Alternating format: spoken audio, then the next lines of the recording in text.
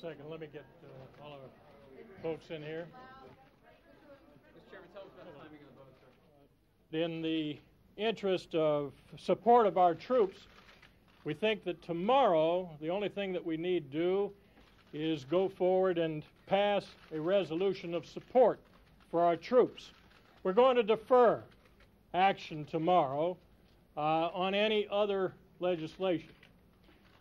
That should not be taken as an intent to do anything other than to support our troops with this resolution tomorrow.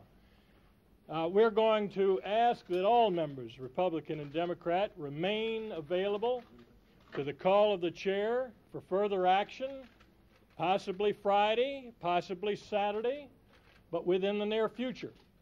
We're going to look with anticipation and interest at the events in the Mideast, and we are reserving our right to move forward with the other action. But we are not anticipating undertaking that action tomorrow.